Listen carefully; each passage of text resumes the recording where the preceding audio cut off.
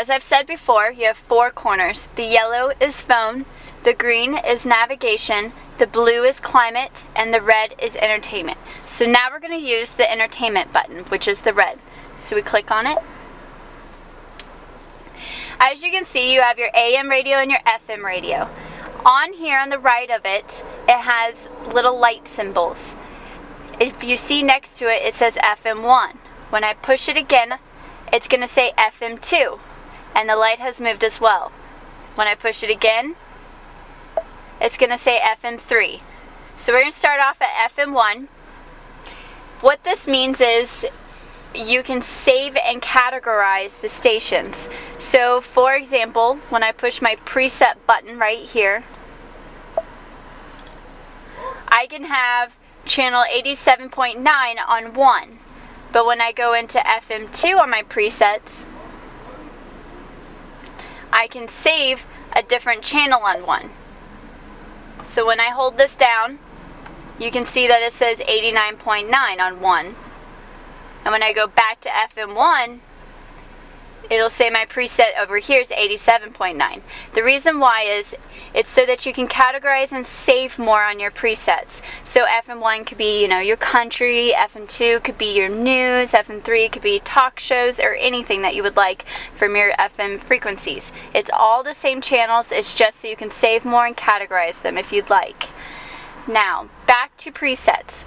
So see the button right here that says Direct Tune. When I click on it, it's going to be able to let me type in numbers. So if I type in a number here, I push enter, it's going to take me to that station. Then I'm going to push presets where it used to say Direct Tune, and now it shows my presets. So when I hold on to 1, hold it down until it turns red. Once it's done that, it has let me know that it says preset saved. And now I've saved my favorite station. You can do this for all of them, and if you don't like this station, say again I decided I didn't like it, I wanted something new, I can change it again. So it's not set there permanently. So again, this is your presets and this is your direct tune. Now up to HD radio.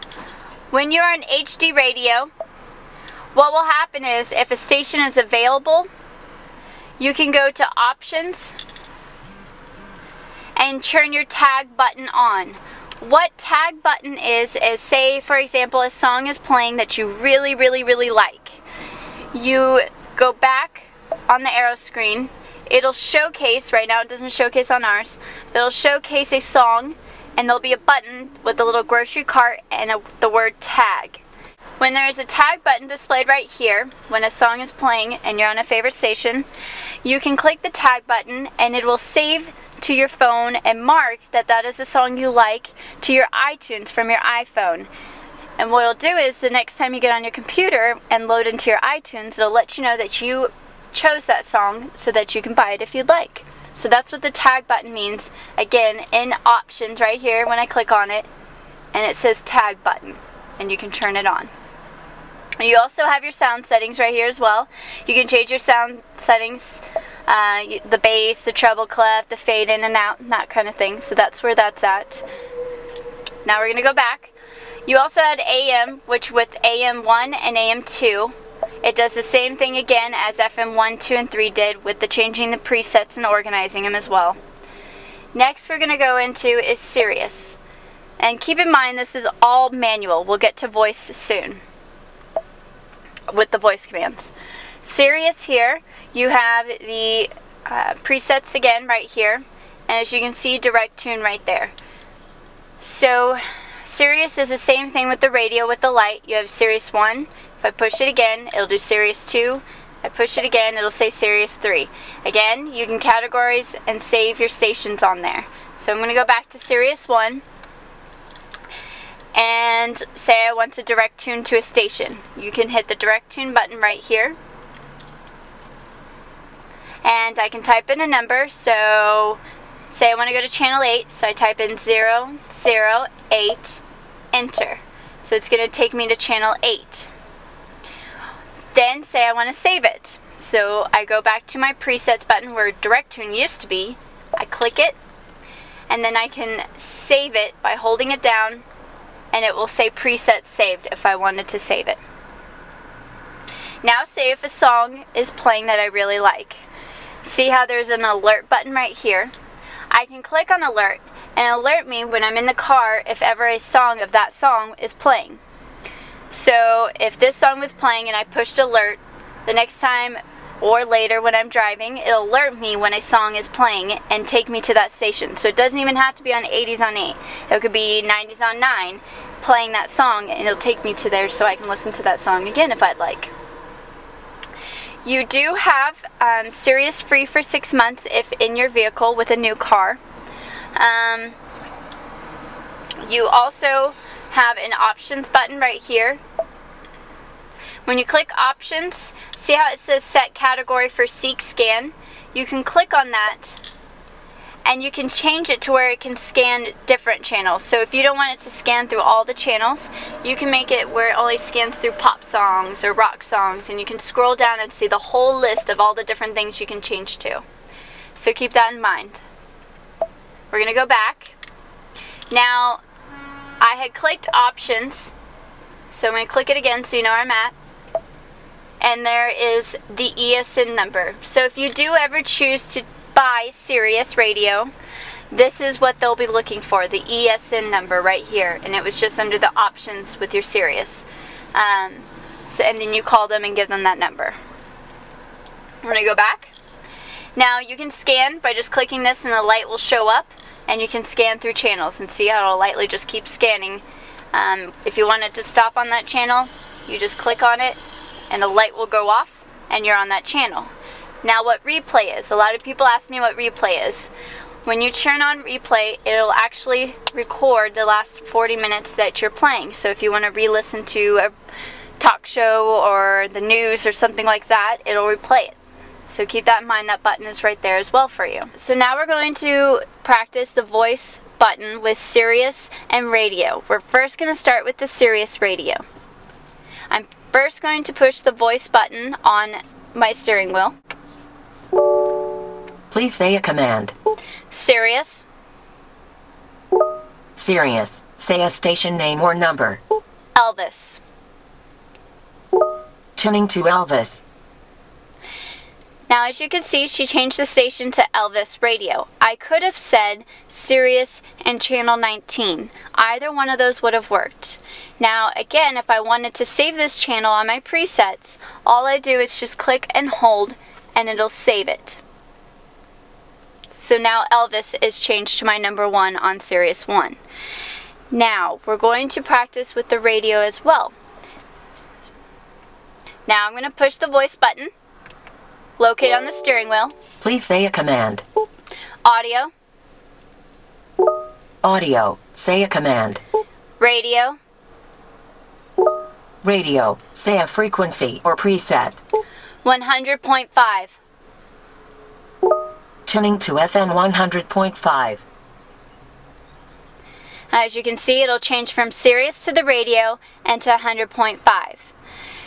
Now, keep in mind, you can say this without having to be on the red category. So if you are on the home category, as like I push the home, you could have used it by voice as well. So keep that in mind, you did not have to be in the entertainment area to do it all by voice. So now we're going to go back to the entertainment area.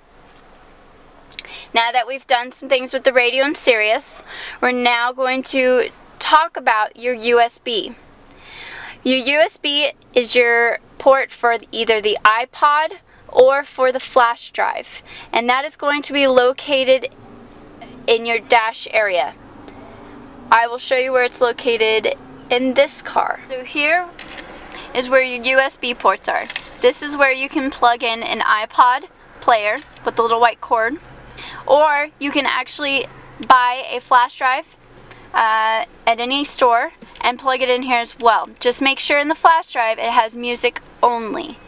All you have to do is just plug it in and then you go to your touch screen. Now we go to the touch screen and we can click on USB. Now right now we do not have a flash drive or an iPod hooked in, so when I push USB, it's just going to let me know nothing is in there. But what you can do with an iPod or a flash drive, you can actually push your voice button that is located again on your steering wheel and push it and say USB, and it'll start playing. The nice thing about it is you can push the voice button again and say play artist so-and-so, and it'll play that artist.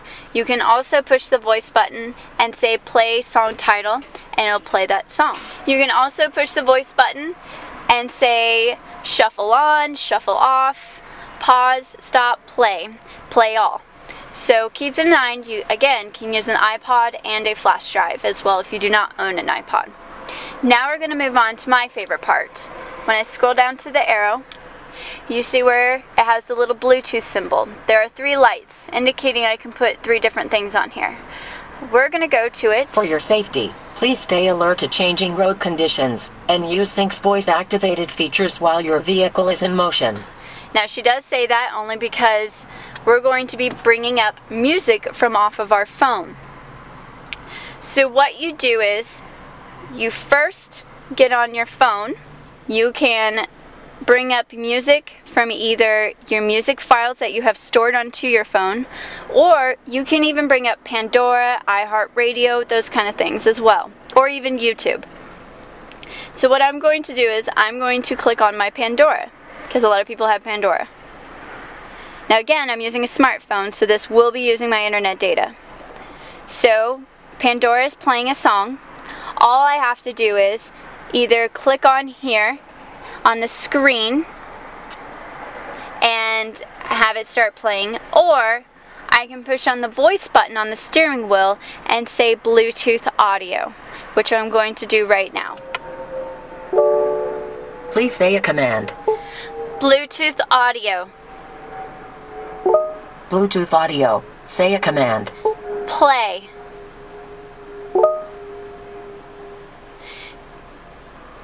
Now, as you can see, you can't hear anything right now.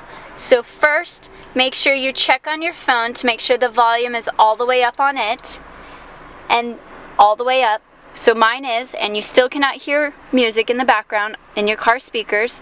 So you then go to your steering wheel and turn up the car volume as well. So when I turn it up, as you can see, you can hear the music and see it playing. So again, you can use Pandora, YouTube, iHeartRadio.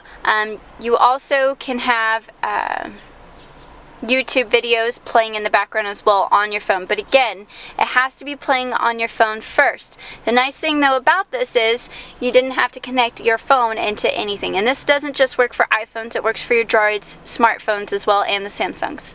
So again, if you have a smartphone, this is a really great option for you to have your music on the go, and with your Pandora as well.